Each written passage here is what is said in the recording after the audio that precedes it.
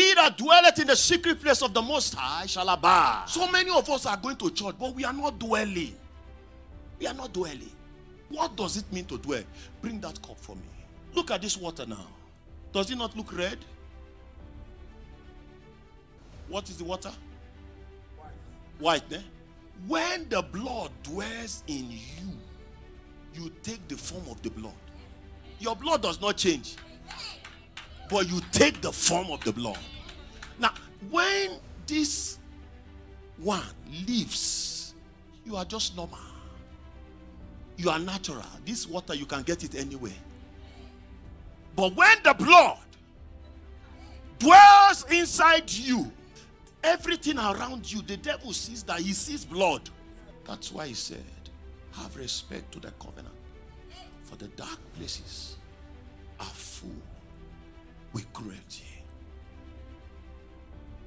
For the covenant that have gone out of my mouth, they shall not return to me for it, but shall accomplish that which I have sent it. Thank you very much. He that dwell in the secret place of the Most High shall abide under the shadow of the Almighty. Verse number 2. I will say of the Lord, he is my refuge and my fortress, my God, in him will I trust. By this time you are making your boast. You are so confident that you are separated. Verse number 3. He says, surely he shall deliver thee out of the snare of the fowler and of the noisy pestilence. It simply means he shall deliver you from every trap.